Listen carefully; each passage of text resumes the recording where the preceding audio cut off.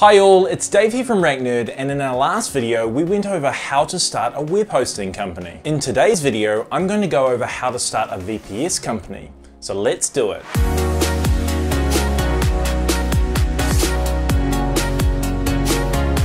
If you haven't watched our last video, I'm going to link to it in the description below. Make sure you watch that first, since this video assumes that you have a hosting company website already set up. Now, to start selling VPSs, I would recommend setting aside a budget of at least $200 a month. Here's how the budget will be allocated. You will need a control panel master server for $40 a year. That's just $3.33 a month.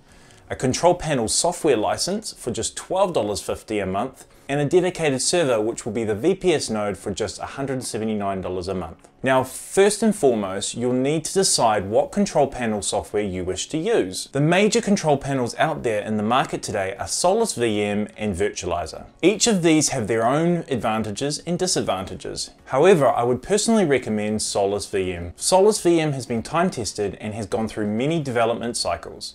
And most importantly, it is established in the marketplace, with hundreds if not thousands of hosting providers using their software as their control panel platform. As you can see, Solus VM charges just $2.50 per month for a master server, plus $10 a month for a VPS node, totaling just $12.50 per month in software licensing costs. Virtualizer is also similar in pricing. Secondly, you'll need another server to use as a control panel master, or in this case, a Solus VM master server.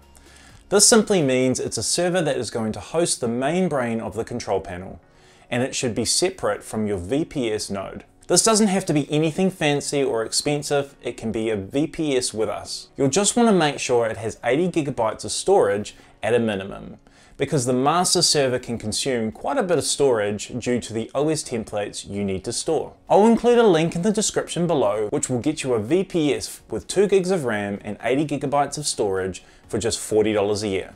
That's around $3 a month. This gets you a reliable place to host your master server while keeping it separate from your VPS node. Lastly, you'll need a dedicated server. This will serve as a VPS node. Here at RackNerd, we're able to provide some of the best pricing on VPS nodes because of our scale and because we understand the VPS business. This is what we live and breathe, so we know what configurations work and what doesn't. Most importantly, you'll be able to leverage our experience and knowledge. We can literally customize any dedicated server build that you can dream of. But here's a recommended starter configuration for a VPS node. I'll post a link in the description below for that deal. Now, there are levels to this and you could go more powerful, but since we're talking about just starting out, this is more than enough to accommodate your first 50 or 60 customers. As you go, you could expand to offer specialized VPS services such as Ryzen-based virtual servers or virtual servers powered by fast NVMe storage, or even offer virtual machines in multiple locations. But we can always worry about that later. For now, the purpose of this video is to get you started with your first VPS node. So the configuration mentioned is perfect for exactly that. You'll want to make sure your VPS node is set up with RAID-1 at a minimum, which means that if a drive were to fail, all data would remain intact and your customers will not go offline.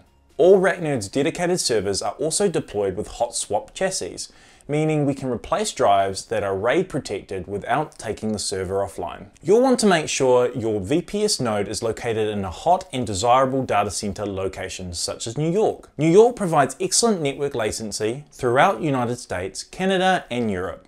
New York is also very well connected with all the major transit providers. Another location we would recommend starting off with is Los Angeles, due to the excellent latency it provides to areas like Asia, Australia and New Zealand. The VPS node configuration for $179 a month is available in New York, Chicago, Dallas or Los Angeles.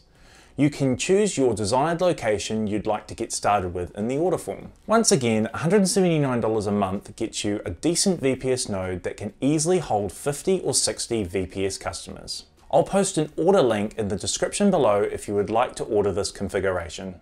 If you need something different, feel free to contact us. As an example, if you sell 60 VPSs each with these specs at just $10 each, that's a $600 a month revenue. Minus the costs of the VPS node of $179, that leaves you with a profit of $421.